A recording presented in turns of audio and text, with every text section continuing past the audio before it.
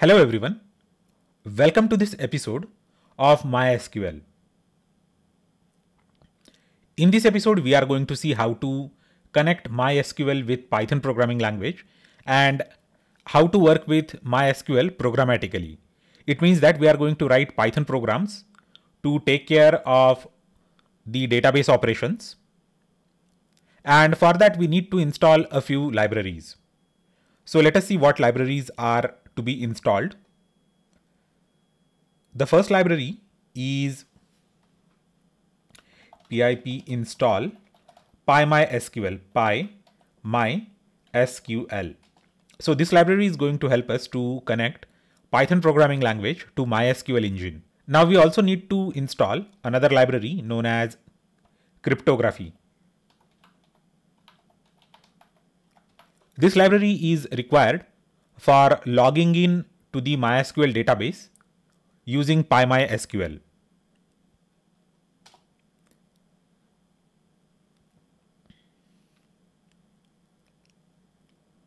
So you can run all these commands on the command prompt. And finally, we are supposed to install the pandas library, which is a very popular data science library for Python programming language.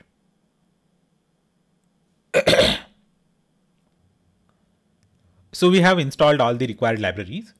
Now let us get started with the programming. So this is the MySQL workbench from where we can verify if our programmatic stuff is working properly. So let us see the list of all the databases. And here we have a list of all the databases. So a few databases we have installed manually, like employees and Sakila. So this FK demo is created by me for the earlier video lecture on foreign key and referential integrity, and rest are all the information schemas, or these are data dictionary schemas. So now we have Sakila database and we are going to continue using that in our Python programs. So now we have seen everything. We have installed all the libraries and we have seen what databases are there. And we have also decided to use the Sakila database. Now let me open the IDLE.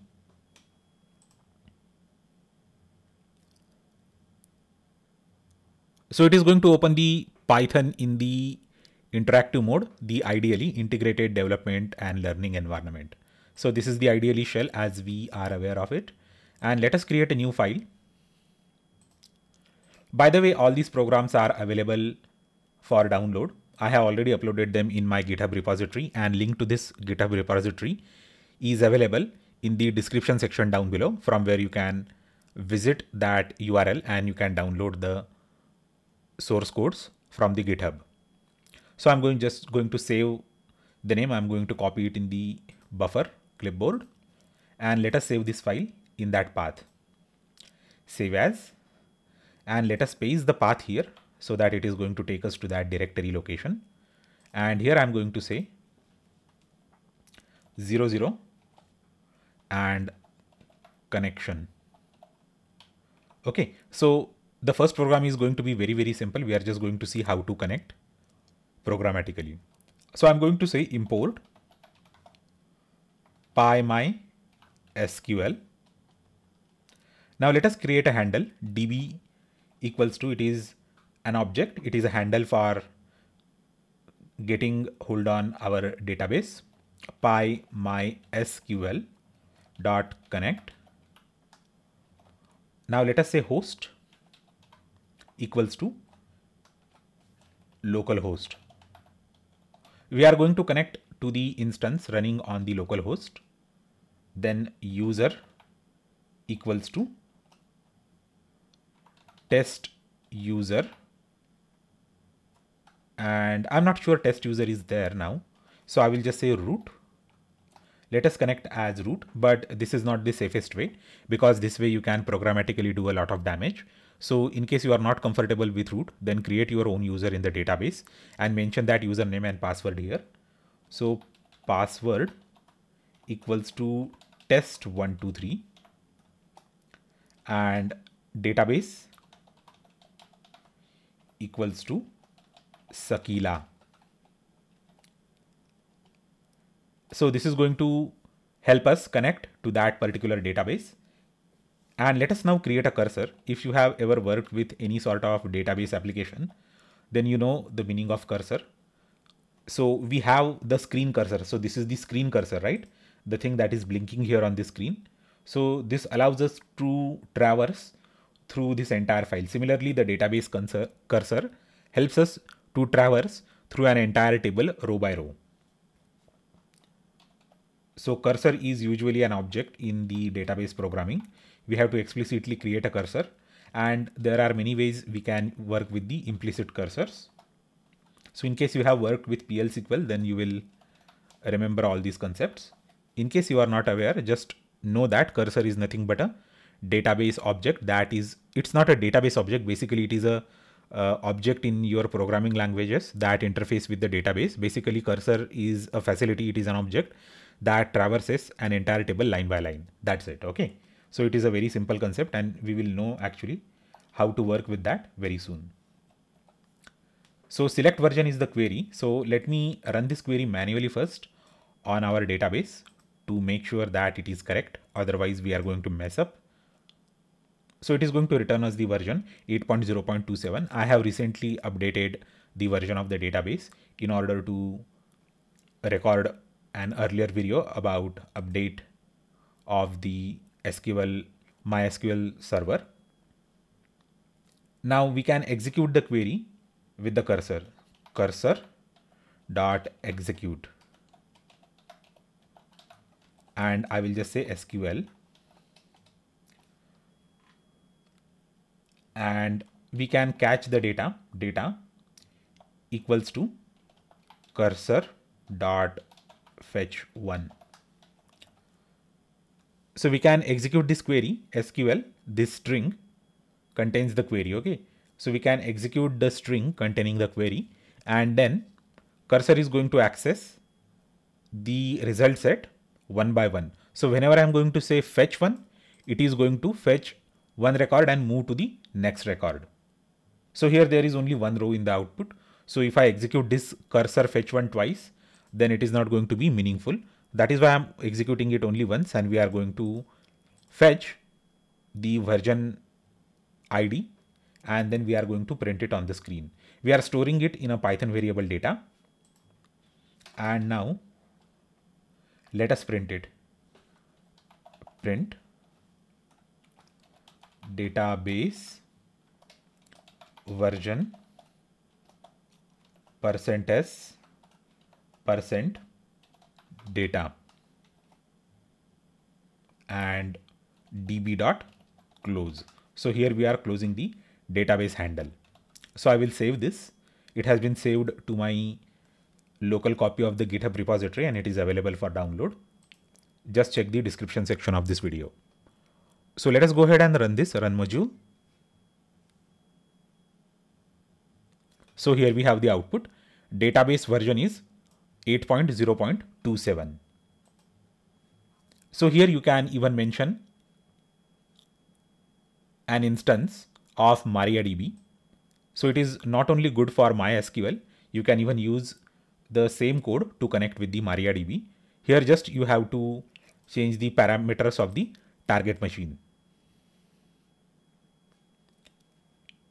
So this is how we can fetch the version from the database. Now we have a couple of more examples, and we are going to use the same template over and over again. Now the next example is create table query. So let us see create table query, how to execute that type of query with this sort of arrangement. So I will just save this as 01 create table.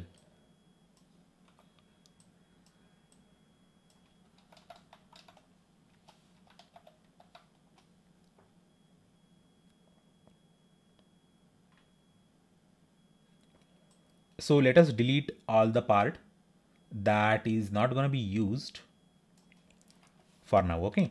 So we are just going to reuse this much of part. So now let us write our query. I will write it in the try block.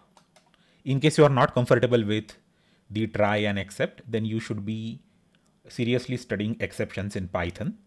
So you can find that episode in my YouTube channel. Just check out my YouTube channel for more videos on Python programming. Okay, so SQL equals to, I will say, create table test underscore table. So this is a create table query, and I will say first name char 20 not null, last name char 20 not null, age is an integer, gender is a character of length 1, and income is float. So this is the string that has the SQL query. And now I'm going to say db. Okay, so I will just create the cursor right after I have created the object, okay, for our database. This way we can keep the code organized. Finally, cursor dot execute SQL print the table created successfully and exept print.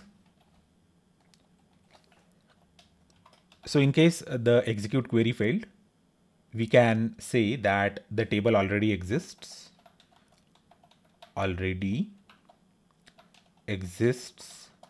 in the database. That's it. So it is a very simple program, and in the end we are just using db.close. So this is the program for creating a table programmatically with Python in MySQL. So let's execute this. Okay, so it says that the table created successfully. We can just check this, show, or I will say use Sakila. Now show tables.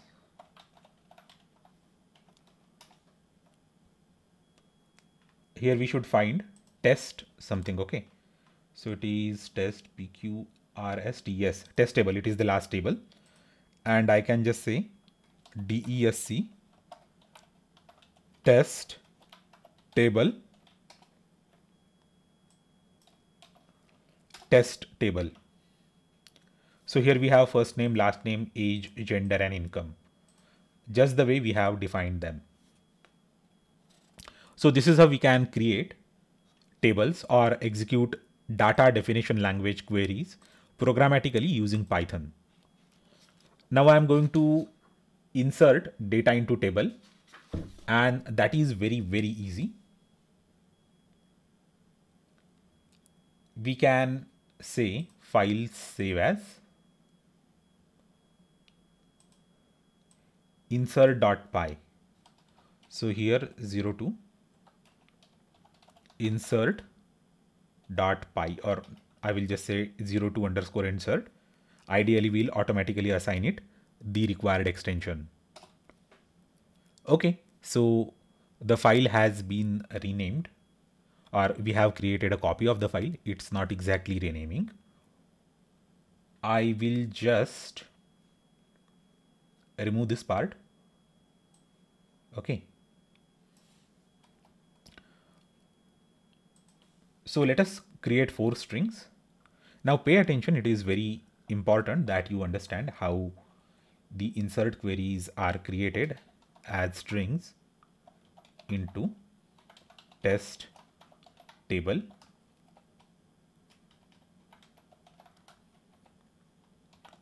First name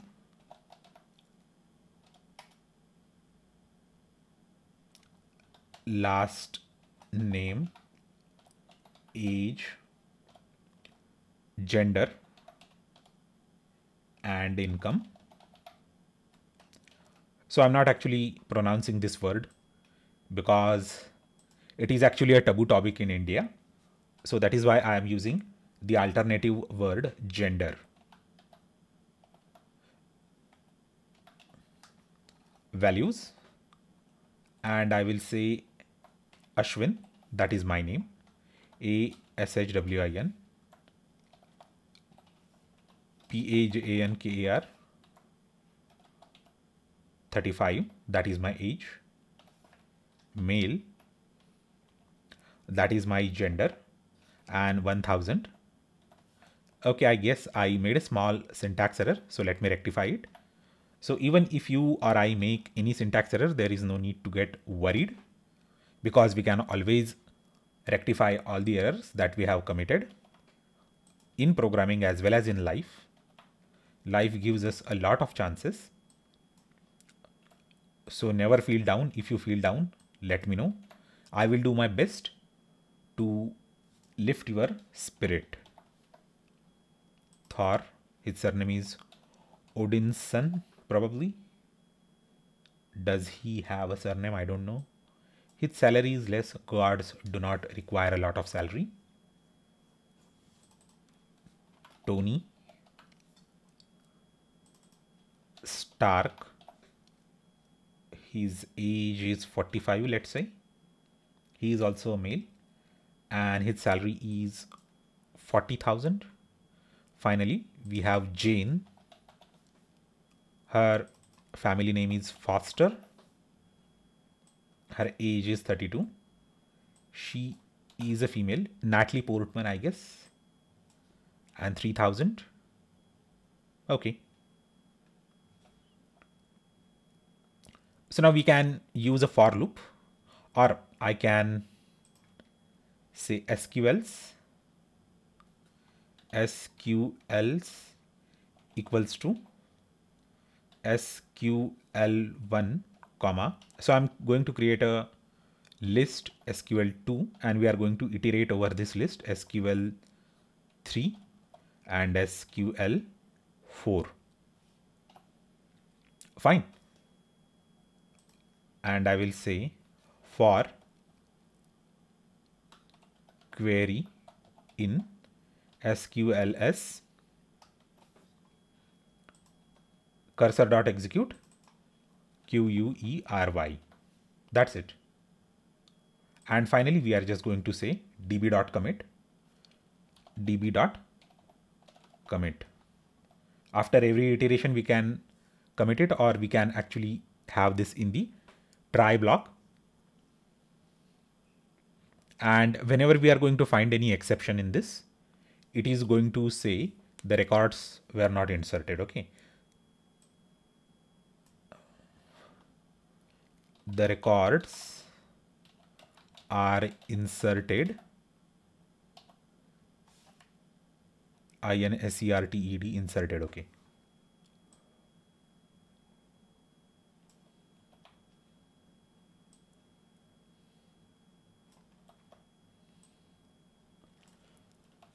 Were not inserted.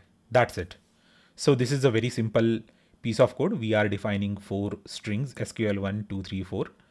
We are collecting them in a list and then we are iterating over that list, and every time we are fetching one member of that list and executing that particular string. So this is the list of strings and we are accessing every string one by one and we are executing it, and we are committing after every execution of that SQL. So this is the data modification query, DML query insert.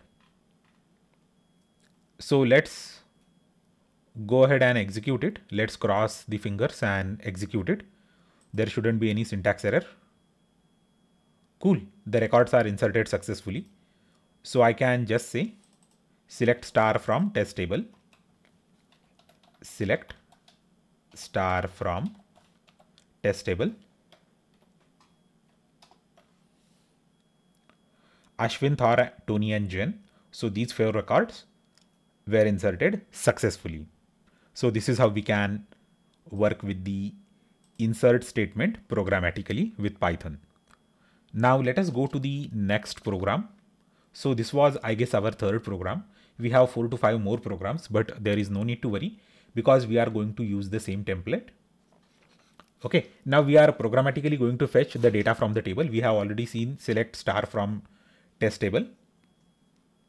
So let's save it as 03 select.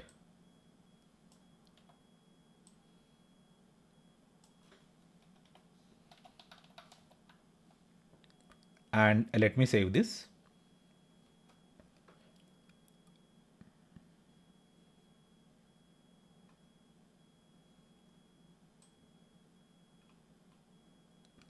So let's delete this entire stuff and let me define a new SQL. SQL equals to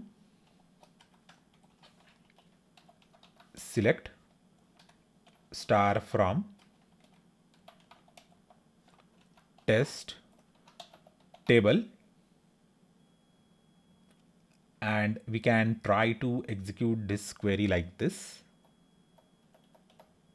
Okay, so 1, 2, 3 and 4 spaces. Okay, so the records are fetched, were not fetched successfully. Okay, and here we have the query select star from test table, and here we are executing it. Now after executing that query, we have already seen the usage of fetch one. Now we are going to see the usage of fetch all. So result set equals to cursor dot fetch all for row in result set. F name is the first name equals to row of 0.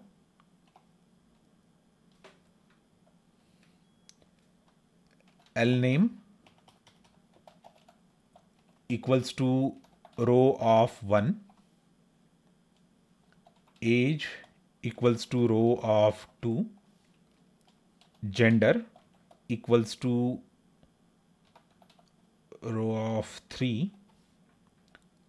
And finally, income equals to row of 4. That's it. So I will say print %s, comma, %d, that is for age, then %s is for gender, and again %d for income. Okay, and I will say %.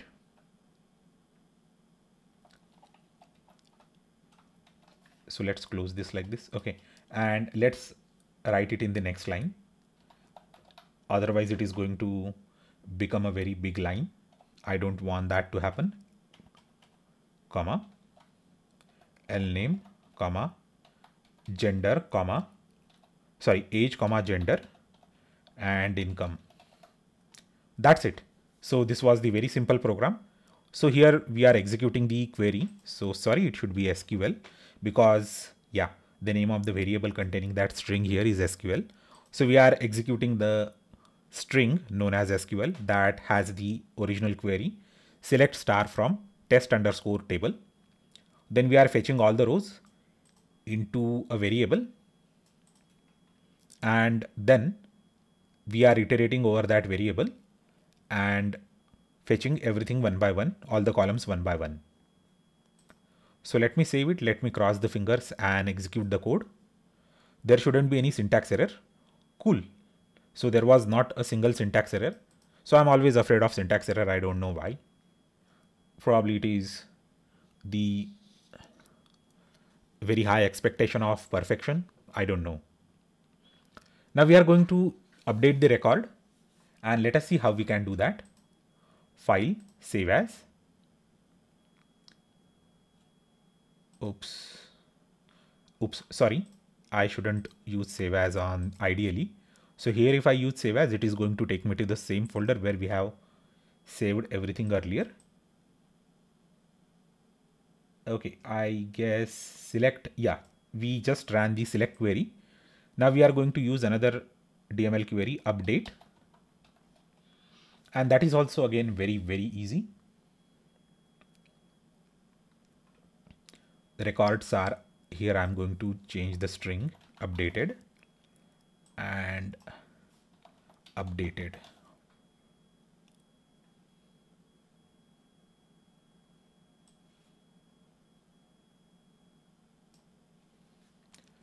db.commit.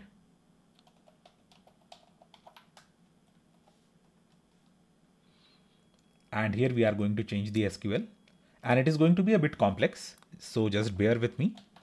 Update test underscore table set income equals to income plus 500. That's it. So we are going to give everyone a salary raise of 500 rupees or dollars, whatever you think. Okay. That's it. Update test table, set income equals to income plus 500. And this is the very simple update statement. And I don't think that there should be any problem. So here we just need to mention db.rollback, db.rollback. In case it is not successful, then we can just roll back to the earlier state. That's it. Okay. So let me go ahead and execute this. Cool. Now we can just see the records here. So here everything is 10,000, 2,000, 40,000 and 3,000. So if I run this query, 500 should be added. Cool. 10,500, 2,500, 40,500 and 3,500. So this is awesome. This is how we can update everything programmatically. Now let me count how many pages are there. So only 3 programs are remaining. And the next program is we can delete something. Okay, delete from some table. That is also easy. We just need to make small changes. Only 2 or 3 lines have to be changed. Save as. Okay. And I will say 5. Okay. So earlier I gave a wrong number. So I will just say delete. Okay. It should be 5, right? 5 delete. I will also open something, and so here in place of 03 update, I will just make it 04 update. So sorry for small mistake. Okay. And so this is the copy of that earlier program. And here I'm just going to say delete from test table. That's it.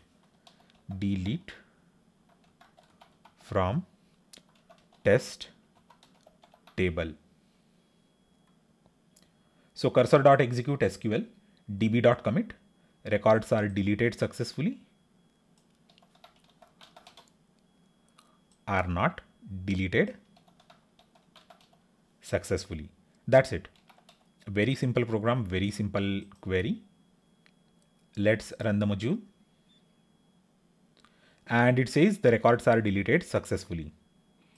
So again, if I execute this, it will show me no records. Great. And finally, we will again run another data definition library, data definition query, DDL query, data definition language query. I said library by mistake. Sorry for that again.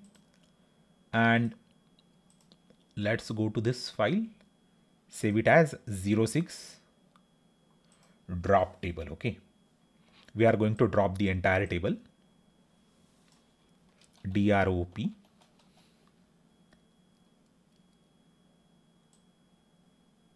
drop table test table. Okay. Drop table test table. And we know that data definition language queries are auto commit. So we don't have to do commit or rollback. So we can delete those lines. And this is a very simple program. Save. Okay. I think that we have to save it as 06 drop. Okay. 06 drop. and we will delete that earlier file 05 drop. Got it right? So we have 7 different programs. So let's go ahead and the table dropped.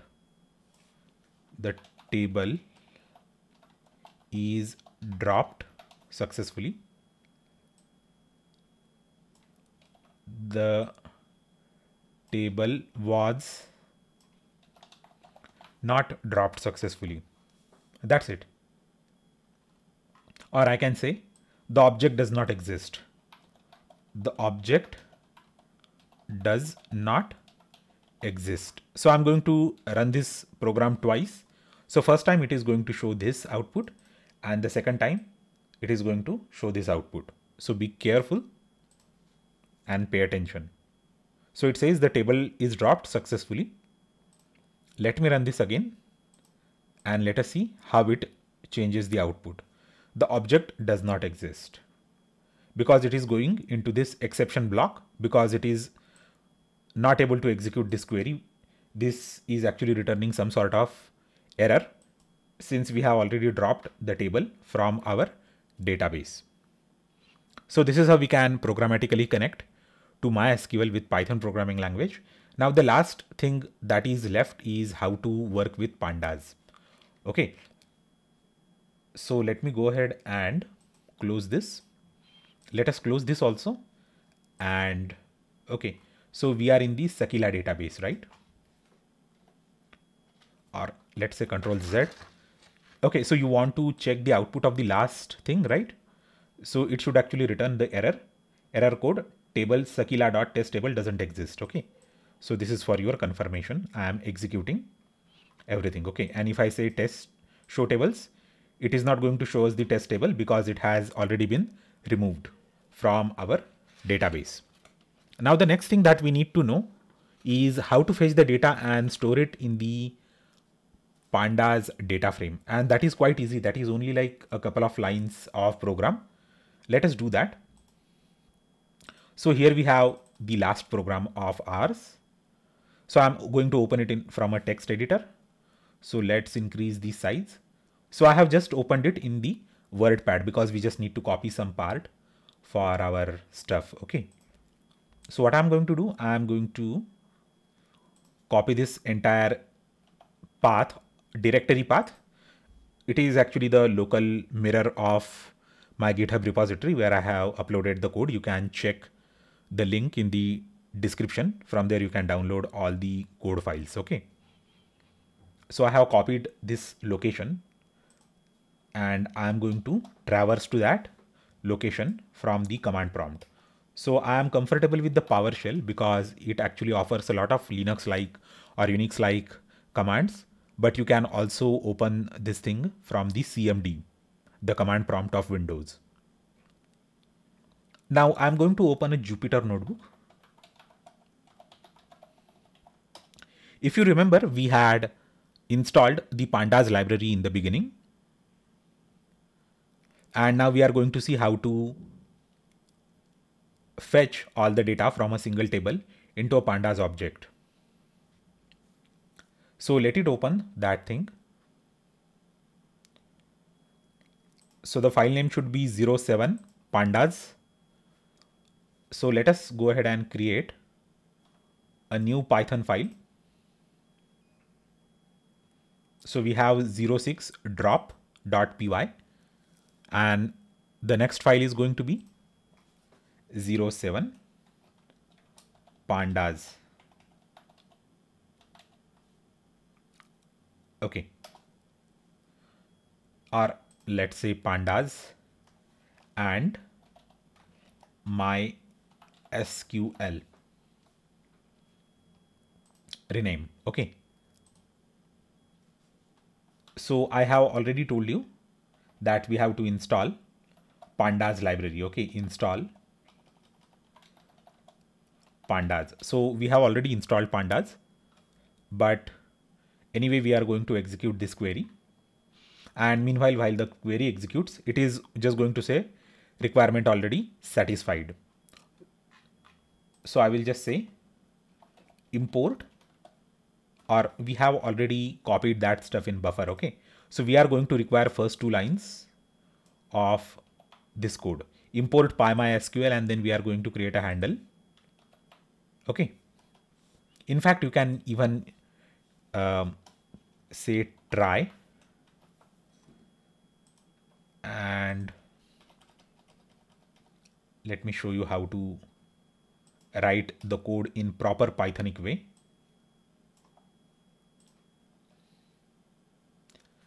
And I will say print DB connection is established. Fine, right? ESTABLISHED and except EXCEPT. DB connection could not be established, right? Could not be established. So ERROR. So that's how I prefer to write the code. And yes, DB connection is established. I will say now import pandas as PD. So this is the usual convention of importing the pandas library. We are importing it with alias PD.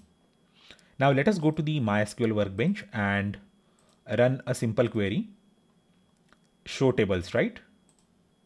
We are already in the database Sakila, and here we are checking the list of tables, and here we have the table country. So describe country, COUNTRY. So I guess it is the list of countries and some country code. Yeah. Country ID, country, and last update date. Okay. And here I'm going to say country. So here we have the data related to all the countries. So probably all the countries the actors belong to. And we are going to execute this query programmatically and fetch the data into data frame. That is quite easy. df1 equals to pd.read underscore SQL. This is the library function from pandas. And here I'm just going to say select star from country. That's it. There is nothing more to it. It is not going to be unnecessarily complex. Python makes everything very, very easy. So it is taking some time because it is fetching from the database. Okay, it says connection is missing. Okay, so I just need to say DB, sorry for the mistake. And let's execute it. And it fetched. Wow, it just took it 1 second probably. And let us now see the data in data frame 1. So this is country ID, country, and last update. So there are 109 rows and 3 columns. That's it. So this is how you can fetch the data stored in a MySQL table into pandas data frame object. And now we are free to manipulate this data frame and we can do a lot of stuff with this data. Okay, we can visualize it and do a lot of stuff. So thanks a lot for watching this. Probably you can write some small visualization routine. That is what I'm thinking of. So I will just say import matplotlib.pyplot as plt. And I will say plt.plot and country ID. Okay. COUNTRY underscore ID and plt.show. So this is simple increasing list. So I'm not sure how it is going to, okay. It should be df1 dot country ID, right? Yeah. So it actually just is showing us as a line, simple linear stuff. Okay. And this way you can actually use matplotlib to visualize the data. There is no significant type of data here. That is why it is just showing a line, right? So basically it is nothing but from 1 to 109, right? So it is just actually showing us all those points connected by a linear thing. So this is how we can work with pandas, MySQL, and Python. So I hope that you have understood everything that I have explained. In case you are looking for code, just check out the link in the description section where I have mentioned the URL to my GitHub repository. I'm just going to refresh the code. After, I'm just going to push the code to the origin, commit it. After finishing the recording, do let me know if you have any question or query in the comment section down below. Please do not forget to like, share, and comment and subscribe to my YouTube channel. Thanks a lot, and I will see you in the next episode.